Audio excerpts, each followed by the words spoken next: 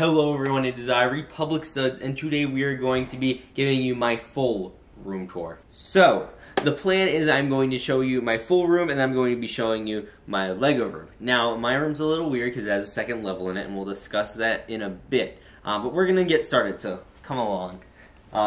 So, yes, here it is. We're going to start off right over here. We have, you can focus and come over here. We have a beautiful look at my pride and joy, my favorite Lego Star Wars set of all time, the UCS Millennium Falcon. We could get some upper anglage. It is very nice looking. And just a beautiful set. And then over there you also have some of these floating shelves from IKEA, very useful. You can have the Apollo 11 Saturn V, which is very cool. We also have this guy, which is the Aston Martin. We have the Batmobile and Yoda set. We also have a little Mandalorian sign there. We also have some signed pictures, including one of my favorites, Harrison Ford, some beach balls and other stuff. Down here, you move down, we have the UCS Republic gunship with minifigures and everything. Very cool set, very nice. So we're going to move forward. And I stepped on something, and those are my shoes. So we're going to ignore that, come over here. And we are going to take a look at the UCS AT-AT. Now this is a very big set. Right along there, you can look at this. You get this nice angle right here. You get to look at all of some of the best Star Wars ships of all time in Lego. Look at that. Isn't that beautiful? You also have a chair there. And then moving over here, we're going to zoom in on some of these sets quickly. We have my Muppet Theater. And under it, we have Winnie the Pooh. We have Minnie and Mickey's over here. We also have Seinfeld, which is pretty cool. We have the Friends set, Sesame Street, again, adjacent from the Muppets. Home Alone, one of my favorites. And then we have a variety, some of the holiday-themed sets down there. We have some pretty epic brickheads. And we have these guys up here, just some other fun stuff, including Statler and Waldorf from the Muppets. And then we're going to move back to my cameraman who's holding this. And we're going to move over here. Look at this. So first off, we have the Daily Bugle. Come here. We're going to take a look. This is a beautiful, gorgeous set. We have a little alarm there. Yes, alarm. Very nice look. Thank you. And then over here, you're going to probably want to get a better angle from this way. We have the Disney Castle. This is a great set. One of my first really big Lego sets. So it's always going to have a nice place marked with a Disney train and train station, which is very cool. And then we're going to move over here. This is my closet. We're going to focus upwards, so that way you don't have to look at my clothes. We have some books and other fun things down there. Very nice. Okay. And then this is my side table. We're reading a book right now. Very exciting. Of lots of fun stuff here. We have my bed. Very nice. It comes with a little baby Yoda. I like this thing a lot. It is very soft and very nice. Very soft. And then we have some other posters and stuff. And you can look up there. And we actually have a Muppet poster and a Star Wars poster. And then you can look over there. And we have another Star Wars poster. And here is a YouTube thing that was sent to me in a special box by YouTube. Now I am going to take you upstairs. So, we are now upstairs. This is where a lot of my Muppet collection is. Now, for those who have been around the channel for a really long time, you know this is where I started off. I'm going to show you exactly the area I started off. But this is where my original Lego studio was. So first off, this is now a live streaming area. I have this little Skywalker Saga cloth poster I recently bought, which is very nice. And then we move over here. We just have some basic stuff. A lot of my Muppet collection is here. This is kind of where I do a lot of the gaming that happens. By gaming, I mean the Skywalker Saga, and that's it. We have this nice signed picture from D. Bradley Baker here, actually. Very cool. Very nice. And we also have my little mini fridge, which consists of, let's open it up, a Dr. Pepper that's been here for a long time, some M&Ms, and a trail mix. Not a bad haul. Then we're going to move over here. This is my Muppet collection from I Have a Problem. So there it is. Hi. And then over here on this table is kind of like my prep table if I need something I'm going to be building. Right now we're working on the UCS Star Destroyer. So there's a big build process. We also have some Muppets down there. Yeah. And we're also charging my light. Very cool. Now we're going to move over to this closet, but first you have a little Darth Vader dressed up as Frank Sinatra type of thing, so that's kind of neat. Okay, so there it is, ladies and gentlemen. That is where it all started. My first ever studio, right there, still set up to this day.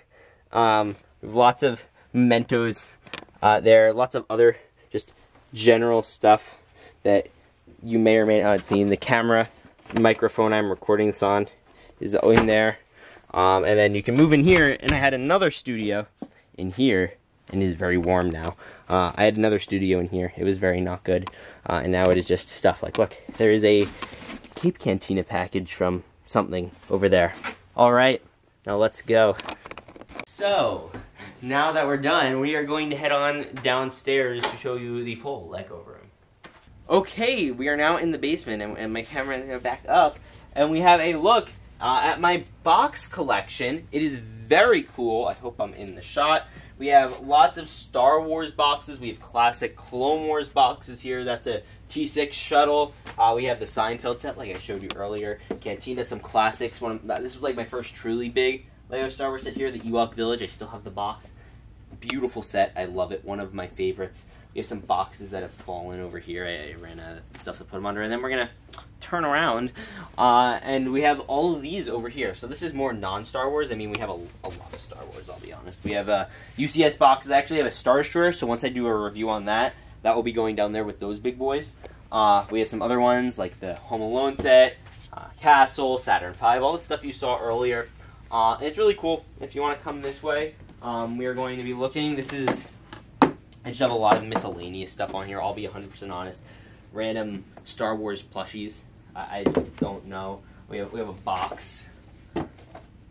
Okay. We have Baby Yoda, that sort of fun stuff. Posters. Here's the box for the Star Destroyer. Some other Star Wars boxes. I don't have all of them open, so I'll like flatten them and put them in here. So we have a lot of those there too. And then you're going to come this way. And ladies and gentlemen, this is it. Alright, so we're going to start in here. So a little background on this room real quick. It started off as a little gym area for the previous owners, and then it was my sister's diva den, whatever that means. And then I took it over to take its rightful place as a Lego room in the basement. So starting off here, this is the main recording studio. You're going to recognize this a lot if you've watched any of my videos at all. So first off, we have this nice table that was actually sent to me for a little video promotion by FlexiSpot. It lifts like really high. It's a tall table. You get it. So we're going to send it back to 3. We're going to take a look here. So this is my sealed set collection. It doesn't look like a lot, but there's so many sets here. You know, you just pack them in. There is so much little stuff that just permeates this shelf. I like to keep a sealed collection. My goal is to have at least a sealed version of one of every battle pack. So I'm like starting that with these. We have some classics. Iconic set right there. And then we have some other stuff. We have some new sets. We have some of the Amperoos. We have a lot. I believe I have 7 or 8 of the Mando Starfighters. Got these for like 35 bucks each at Costco. We're going to go down there. We have a look at some just general sets, and like all my micro builds and sets are down there. Some SpongeBob. Move over here. We have some cool store displays. We have the Muppets minifigure series display, which is really cool looking. And you also have some 501st Battle Packs down there, you notice, and as well as some just miscellaneous bricks. And then we also have this little store display. For this, we also have a 2014 LEGO Star Wars poster. Beautiful year for LEGO Star Wars. Thank you. Okay, so moving forward, we have the main background. I love to keep this thing looking nice, and it looks good. Now, the way basically this works, we have a lot of different sections. So this is kind of like my Imperial section. I threw a Mando in there because we get some Mandalorian stuff going on. This is really the heavily Empire section. We have the Inquisitor Scythe, shuttles. Down there we have a little bit of miscellaneous play sets. If we could zoom in on those, we have the Ewok Village, again, one of my favorites. We have some, just general other stuff on the lowest levels. Moving forward, if you come here, we have a little Republic shelf. It's very cool. And this is like the main shelf. Just I like to keep a lot of cool UCS style sets. We have the UCS R2, UCS A-Wing, Republic fighter tanks, and 501st ships. We also have all of this. We have minifigure displays. We have one here, and then if we want to zoom on that one over there, It is a very cool display. It comes with pretty much all my nice minifigures. We have a little bit of a Luke Skywalker display here with his land speeder. X-Wing, just recency bias, so I kind of like to take up the time, get his lightsaber. And then you move up here, we have some of my favorite minifigures here if you want to zoom on this. These are like my favorite minifigures of all time based off of my Rico Lego Star Wars Story and Clone Trader series. They are very cool, very iconic characters from my channel. You move over here, you have Ahsoka and a Gonk droid and Darth Vader. And we also have a custom piece that I put together, Bad Batch shuttle, that sort of stuff. Now, this is usually how I coordinate all my videos. I'll start, basically I'll come down here, and I'll press this button. And basically I press this button, you zoom in there, and like that, that button will briefly turn on all the lights. We have a nice light here. This is one of the newer lights. They just call it NEEWER.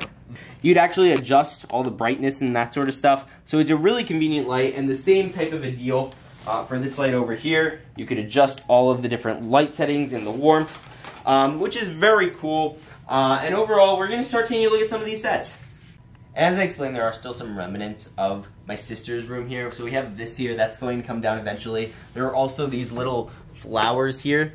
So if anyone was wondering, that's what those are. I don't put those up there.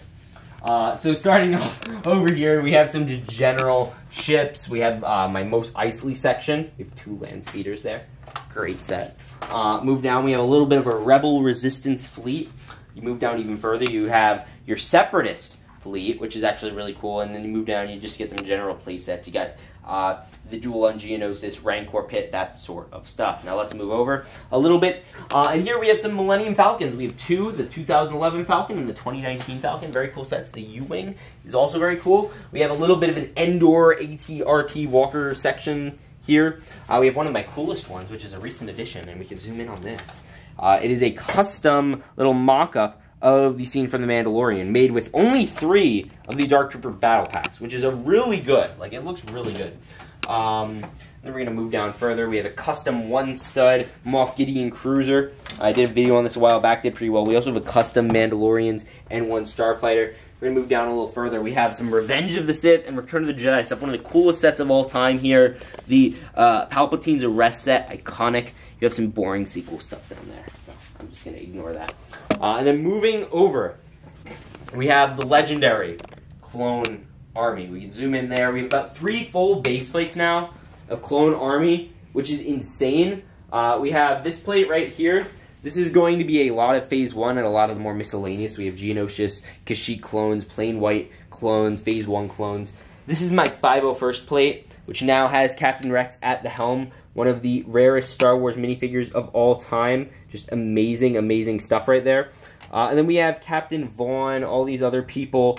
Just an amazing thing. And then over at that base plate, it gets a little more obscure. You have a little bit variety. It's mostly Phase 2 clones over here. And customs, Clone Recustoms there. This is what I use to open a lot of boxes in my haul videos, which is pretty cool. And we're going to move over here.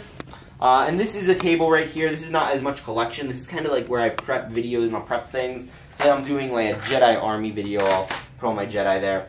I have a clone helmet. And like a little thing right here, Republic dropship. Now over here, we're going to move over to one of my mocks, which I actually started building about 2 weeks ago last year to the date. It's a very nice mock in my opinion. We will probably be displaying this at Brick Fair, Virginia. I'm going to be putting all the minifigures back up on it. Very excited about that. And then we're going to move over, actually, under this green table, which is usually not here because I usually don't like it here. But I needed it for an auction prep, and we have some stuff we're going to be selling down there.